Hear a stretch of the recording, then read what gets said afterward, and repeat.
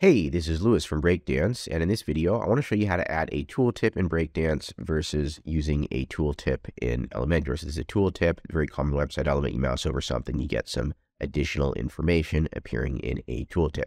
So Breakdance makes it easy. We just have a tooltip element, and you can put anything you want in that tooltip. You can edit the content here. This is my tooltip content, and when you mouse over the tooltip appears. So you can put an image in the tooltip. You could put a question mark icon in the tooltip, right? You just go to the icon chooser and find a question icon. You can put a tooltip on literally anything. It's that easy. All you do is add the tooltip element.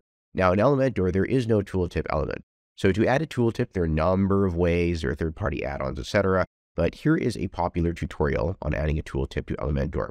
I'm just going to talk you through some of these steps, and you can actually watch the tutorial if you want. It's on the Wiki Design channel. It's this video published October 13th, 2021.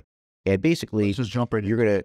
The first step we need to actually do is create a transparent background that's really small that would sit behind the icon. Yeah, this guy's serious. He opened up Photoshop to create a transparent background because they use the image hotspot element included in Elementor, and they kind of hack it to create the tooltip effect by using a transparent background.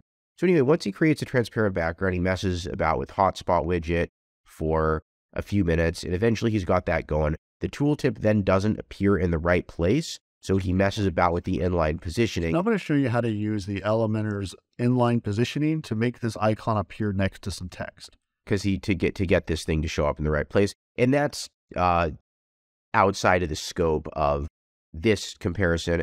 Breakdance has a better layout engine than Elementor 2. It's very easy to position things side by side without using inline positioning. Elementor has realized this, and they've put Flexbox in their product, which is now in beta and probably will be released, at some point. But anyway, you get the idea. Tooltips in Breakdance, you just add the tooltip element. Tooltips in Elementor, you get to play with Photoshop.